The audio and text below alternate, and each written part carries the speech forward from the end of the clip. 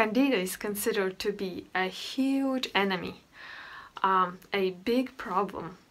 But actually, Candida in a healthy body is a peaceful passenger, a harmless fungus that is actually helping us to keep our body clean by eating up the debris and sometimes excess sugar. Most anti-candida diets recommend us to avoid sugar completely or reduce it to a bare minimum.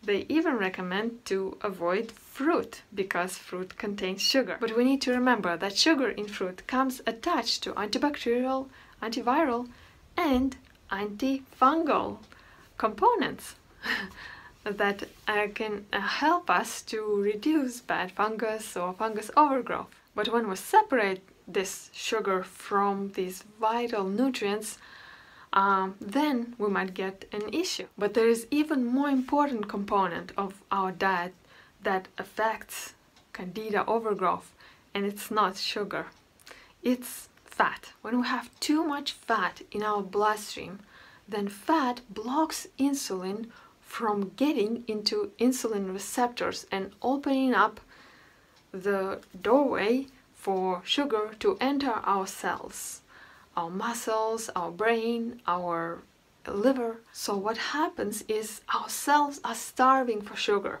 So we're eating all this sugar together with fat, but sugar can't enter our cells efficiently because the door lock is, so to speak, jammed with fat. So insulin, like a key, cannot get into this door lock and open the door for sugar. And of course you can reduce or eliminate your symptoms on a low sugar diet, but because our cells still need glucose, it's the primary source of energy, then you might not feel so good.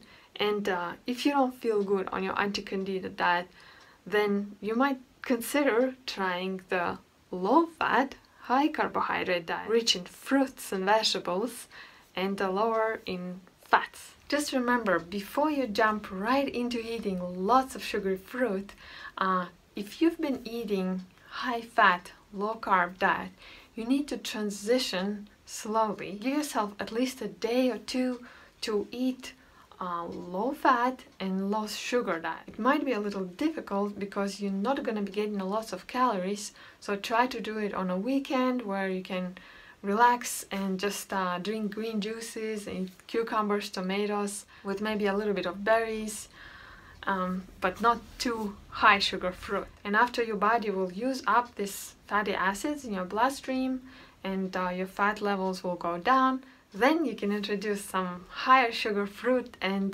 get your energy up. And if you don't feel confident, follow my advice, because I'm not a doctor and this video is not a medical advice, then you can watch videos by Dr. Greger or Dr. Doug Graham, and I'll put the links down below in the description. And if you like this video, give it a thumbs up.